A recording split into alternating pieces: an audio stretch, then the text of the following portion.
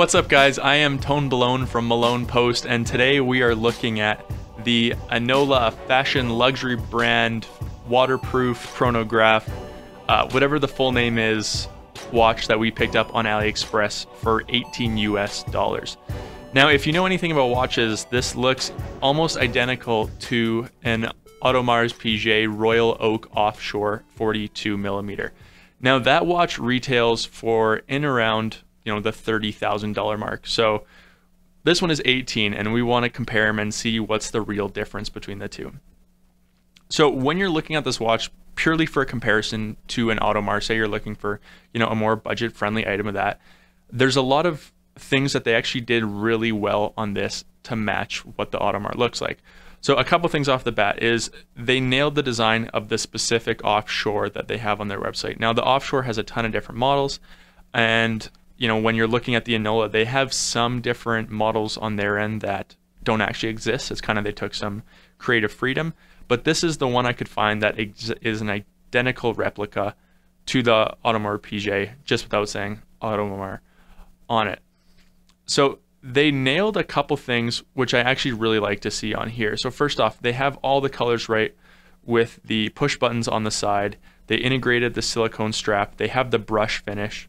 So first, let's talk about what's really different between the Onola and the Audemars. First off is going to be the case bezels. The first thing you see on here is when you look down it, there's a complete brush finish on here, which does match the Audemars, and on the side of it, it does have a shiny finish. However, they missed adding the bezel.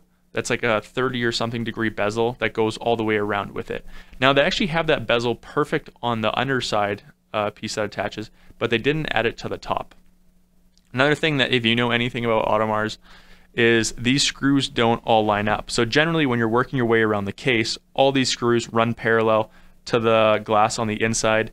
Theirs are all kind of just in there. Again, it's a very small detail for people that know and understand watches. Someone that doesn't, they won't really know it anyways. And the only last really big detail is the order in which they actually assembled this chronograph. So when you're looking at a real Audemars, how it works is they have the front face on it, they have the chronograph mechanism, and then underneath the chronograph, they put the day tracker. However, on this one, the day tracker's on the top. Now, that doesn't feel like a big difference, but on the real Audemars, they basically add a little bubble on side in the day tracker, which makes it look bigger because it's so deep in. So that's a really big key difference. But they got a lot of things right. They have the finish right on, the knobs on the side, that kind of satin black finish, although these are plastic. They have the 3D effect inside the glass. They have the dial color right. They have the brushed finish, the right color strap. So there's a lot of things that really make this look similar to an Audemars. Now, talking about it as an overall watch, there's a lot of things I really do like about it. The silicone strap, it's not super high quality, but like I say, rubber is rubber. It doesn't feel like a big deal. As long as it's not deteriorating on me, it's comfy to wear, I really have no problems with it. Now, next is, when I'm ordering some of these really cheap watches, the thing I'm always scared about is I like going for chronographs because there's a lot of technical points that they would have to nail to get a chronograph that works. And this one actually does work. All the chronograph dials work on it. You can set your day tracker, your seconds, your minutes, hours, everything. So it's really nice to see you can get a chronograph in a really cheap watch. Also, a super small detail is they said they're waterproof. Now, if you are going to replicate the Royal Oak Offshore, it needs to be waterproof. And they actually did add a rubber seal around the case bezel on the top. So I don't really want to test if it's waterproof because I don't really trust it. But at the same time, it's a very small detail that they were able to incorporate in there that I really like.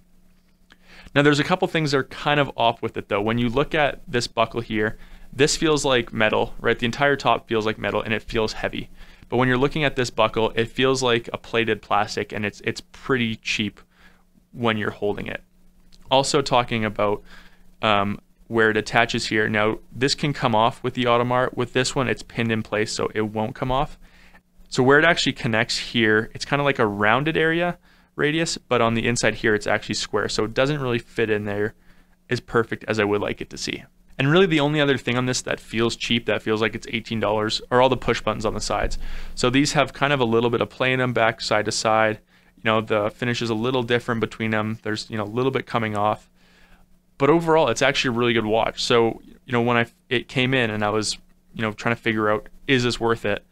And, I was watching reviews on real Audemars Piguets and holding it side by side, and they actually nail it. So if you're interested in a really budget-friendly version of the Audemars, then this is a pretty good replica, you know, for the price you're paying. Now, if you're just looking for an $18, $20 watch, this is actually a really good watch. Now, the only thing I ever know about these is the batteries aren't great in these cheap watches, so you might have to replace it sooner than later. But other than that, for 18 bucks, it's a really good deal. So I hope you guys enjoyed today's video. Again, we are looking for other replica watches out there of companies that try and do their best to give you a budget-friendly version of it. So stay tuned, those videos will be coming soon. Thanks for watching, guys. I'm Tone Balone.